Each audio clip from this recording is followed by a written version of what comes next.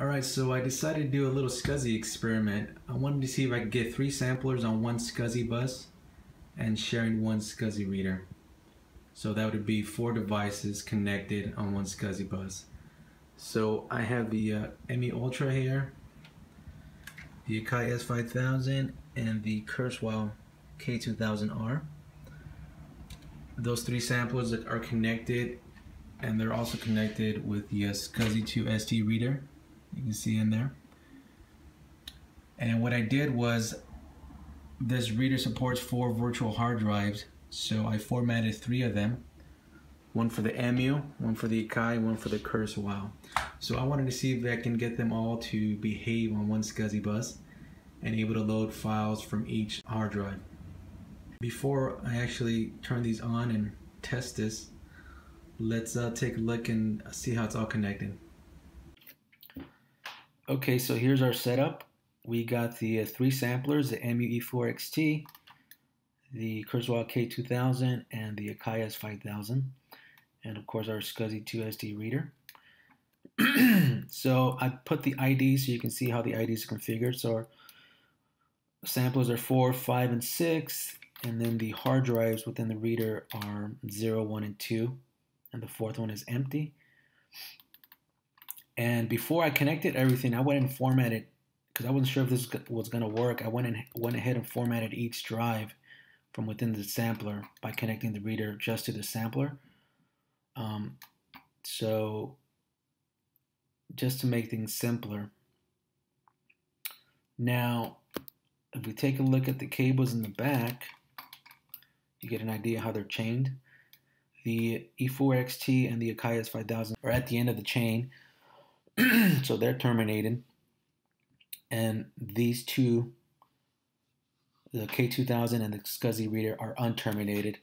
And the way I unterminated the reader was you remove the 2 little yellow resistors from the board, and that unterminates the reader.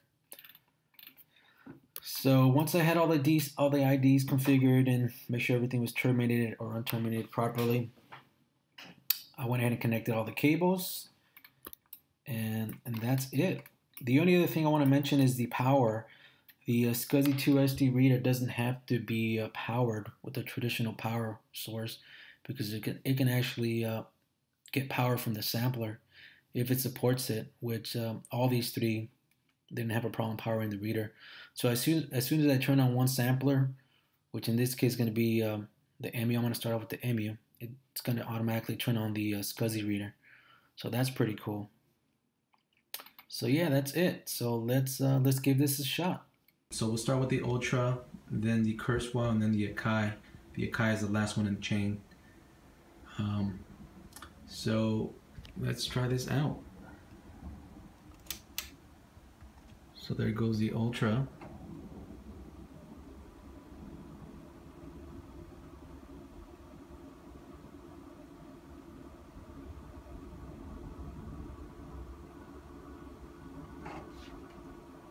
Alright, it's doing its thing.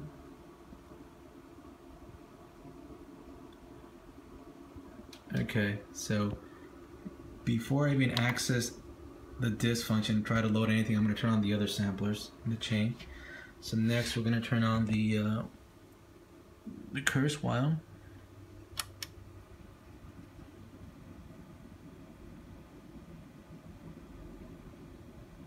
Okay. Now let's turn on the Akai.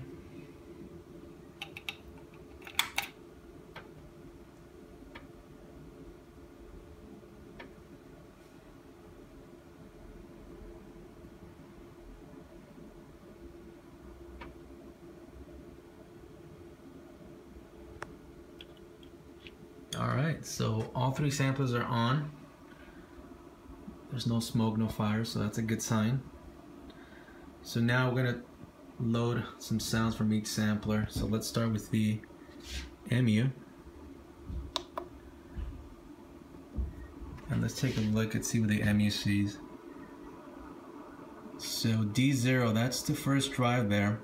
That's an Akai partition drive, so you can see it even labels it Akai. The second drive is a fat drive, which is this MU. I got 4.8 or 4.7 OS on this EMU. So formats as a fat drive.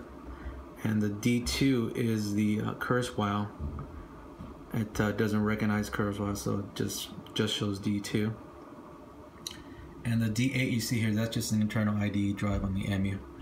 So it's the first three, and they're the fourth one. The D3 is not formatted. So it's just these top three here that we're working with. So let's go to the EMU drive.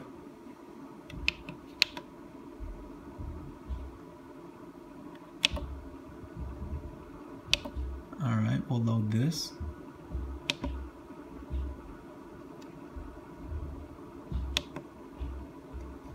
So it's going, and you can kind of see a little light flashing on the SCSI reader there. A little hard to see, but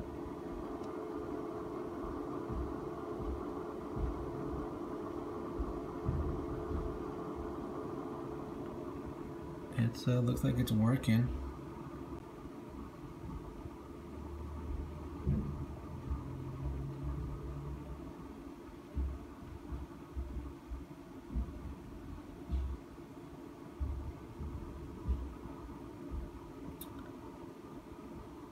Alright, so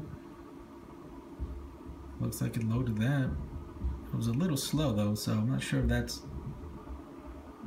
a result of all these samples being connected, but it did load. So let's try, we'll try the Kurzweil now.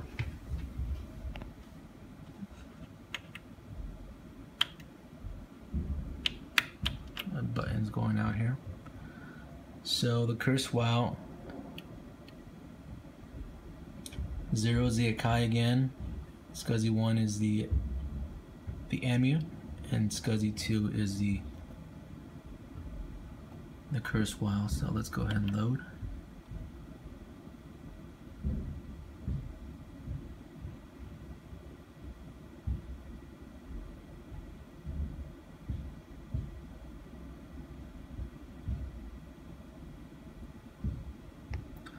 Alright, we'll load that.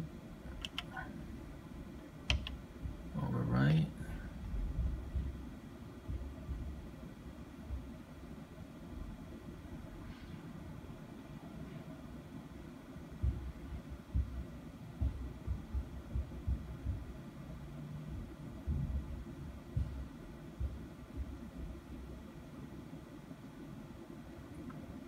Okay, seems to be loading.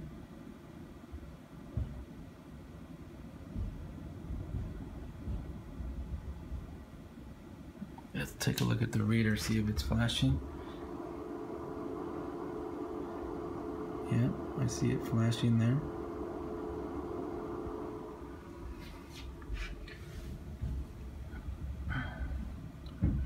It does seem to be a little slow though, so I have a feeling that has to do with the SCSI bus, because these files aren't that big.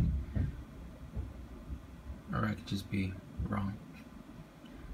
Alright, so that worked. There it is. It's all loaded. Awesome. Let's try the Akai now. So we'll go to load. And the Akai, it sees, this is actually an Akai S1000 hard drive, so it shows all the partitions here. Let's go back to disk list. So,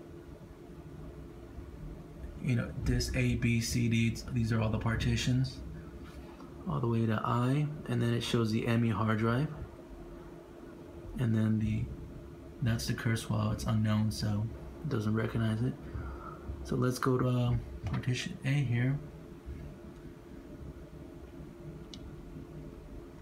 and we'll load that.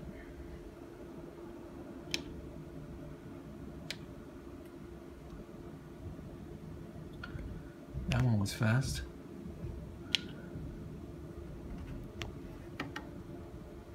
And there it is.